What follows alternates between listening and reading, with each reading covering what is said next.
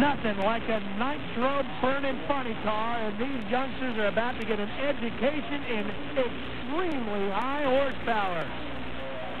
Here is John Medlin doing the final touches to Tony Pedregon's car as they cinch down as tight as they can on those Simpson belts, as they got 6,000 horsepower about ready to take Tony down the track, and hopefully Bob beating his boss. Yep, and I think that's exactly what's going to happen. This will be an all-out drag race to the finish line. John Force is so far out in front of the points, he could take a spring break and probably win his 6th championship here this year. Tony Pedregon is extremely confident. I'll tell you what, there's a little bit of bragging rights up for grabs right here. The one camp certainly wants to beat the other camp. They ran earlier this season. Tony ran a 300-mile-an-hour run against him down in Houston, and is certainly not afraid of the 5-time Winston champion.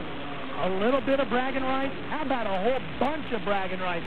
These crews work right next door to each other, Steve, and I got to believe nobody's going to let anybody forget this one for quite a while. We had our spies in that camp, and I can tell you, they did not soften up the clutch in Tony's car. They did not put a rag blower on it. They did not put a set of jump tests on it. It is exactly as it was in the semifinals when Tony got the lane choice. This is a battle between two guys that want to race desperately and have a lot of bragging rights.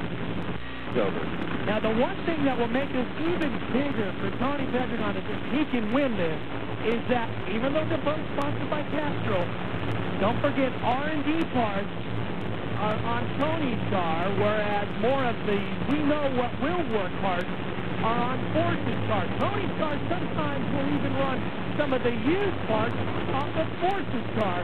So if he can do it, he's doing it with a lot less.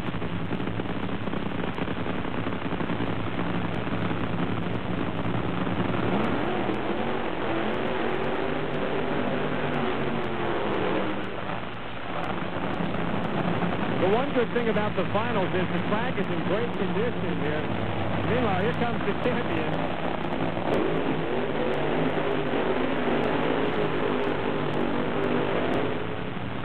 You gotta love it. The racetrack here, I just talked with both crew chiefs for the team, and I've already spoken with the guys in Top Fuel. They really like the way the racetrack looks. It's in great shape. Could be a high 490 run here in the finals, boys. I think that's very possible, Bob. And the other thing that's really interesting is Tony also told me that these two teams would share information all the way through into the finals. They were not afraid to say, well, okay, at this point, we're going to go use our black book, you go use yours. They wanted to get these cars set up as good as they could to put on the best show they could for the fans in the grandstand here at the Fram National. And it's been kind of interesting to watch the performance of these cars. Force ran first in round number 1, and then he called back up, radio, let them know what they did to the car and how it performed. And Steve, they were able to make changes to Tony's car. We saw the first 300 run out of Tony's. The next round, John matched up with a 300-mile-an-hour run. Well, Ralph, call me a dreamer, but I think there's a potential here for the first ever 4-second 300-mile-an-hour side-by-side funny car duel. I think I would jump on that bandwagon as well. This is going to be one of the best nitro finals we've seen in a long time here on TNN. John Force, the big dog, going up against his own stablemate.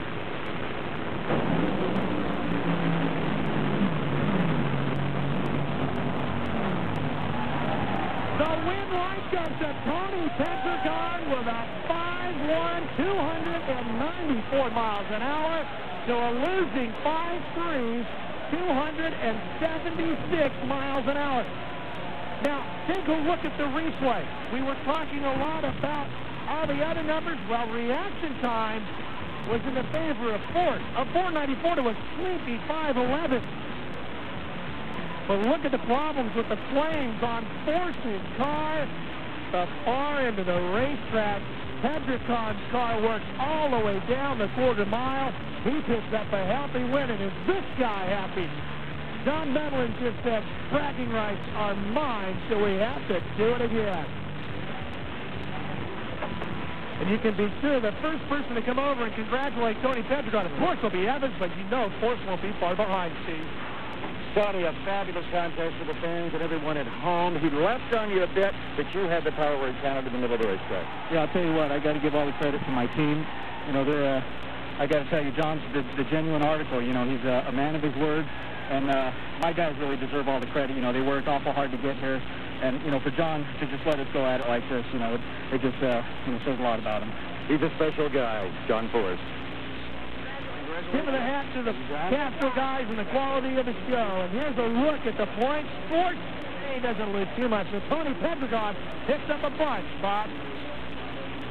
The Top Fuel final should be everything we just saw in that funny car final. And Pro Stock, they've been great drag races here. I just talked with Darrell Gwynn, and I'm telling you, he's a little bit nervous. It's been a while since they've been able to pick up a win here, and they got to go against one of the legends. It'll be Don Perdone, the Miller car, the kid, going up against Darrell Gwynn, Mike Dunn in the Mopar car. Lots of fun, the fastest cars in all the motorsports coming up next live on TNA.